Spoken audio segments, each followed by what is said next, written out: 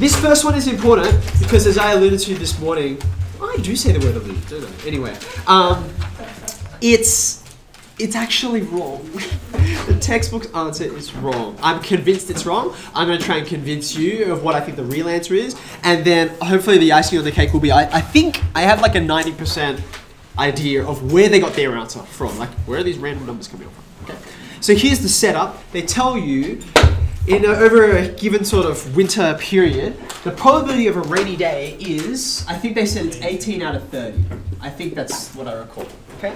So you've got a fraction here you can simplify. It's going to be divided top and bottom by 6. That's 3/5, right? Okay. So we need that. Because we've got rainy days, the question itself asks about dry days. That's the complement, okay? So the complement is going to be 1 take away that probability. So it's just 2/5. Simple, okay? Then this is the question they pose to you. What is the probability that if you pick out 5 days at random, the first 2 days that you pick will be dry?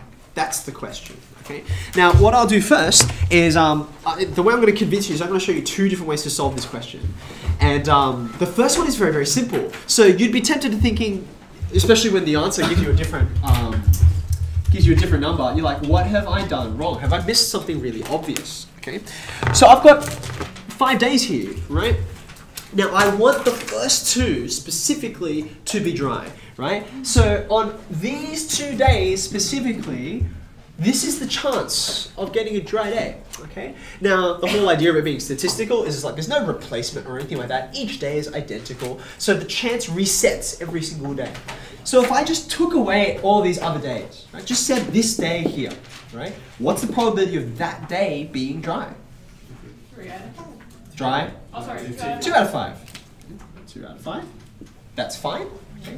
Now then you look at the next day, which is, remember, it's independent, right? It could be completely reset. I want the probability of this day being dry. It's still 2 over 5, right? And then you say, well, okay, now I have 3 other days that are left, and they all are supposed to be wet. So I have all of the probabilities, okay? Now, having considered each of the days independently, knowing that they don't affect each other, now I arrange them in this particular way. There's only one way to arrange them, like that. So all I need is all of these happening simultaneously. So what do I do with all these fractions? I'm going to multiply them. Okay?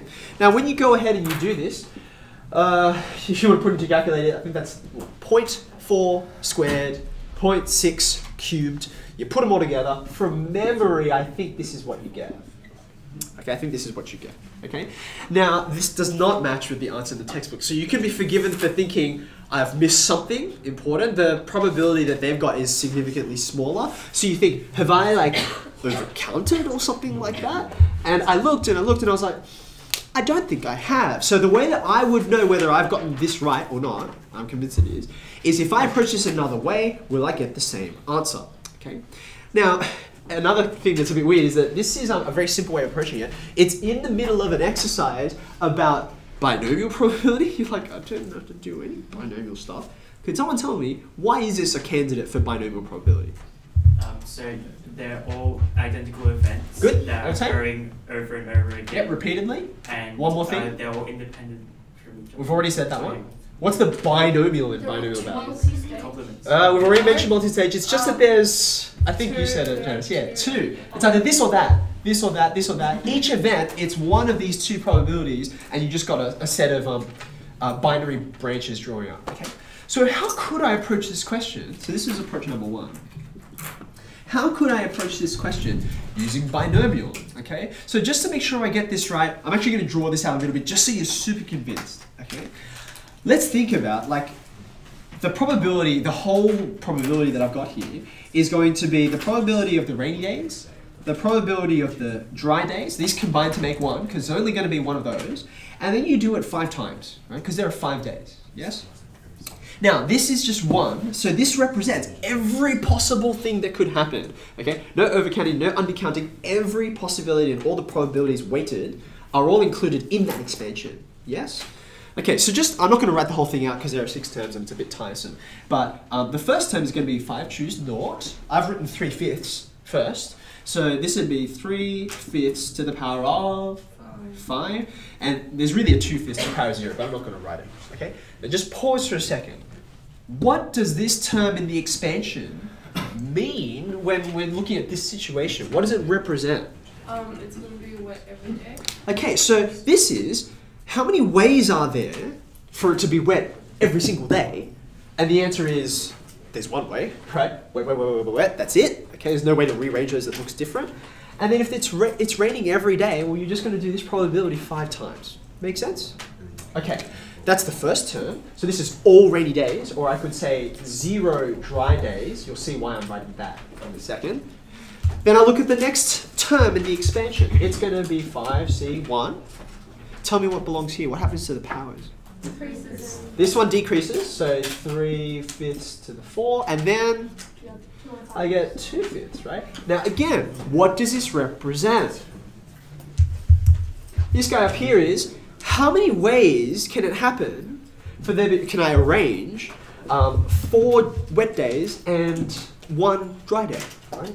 1 dry day. And when you put these in, you'll get your probability out. You can see I only need to do one more term, right? Plus, I'm going to get, this is the one I'm really interested in, 5C2, 3/5 cubed, and 2/5 squared. Yes? This is 2 dry days, right? Plus ... Okay? But it's important, these are all NCR coefficients out the front, right? NCR. So the difference between NCR and NPR is, what is the difference between them? It's order, right? So for all of these guys, order doesn't matter. And that's because when you do a binomial expansion, we don't care if it's a squared b cubed or a b cubed a. Like the order, I can just put them all together. So this is the number of ways, sorry, the probability of getting 2 dry days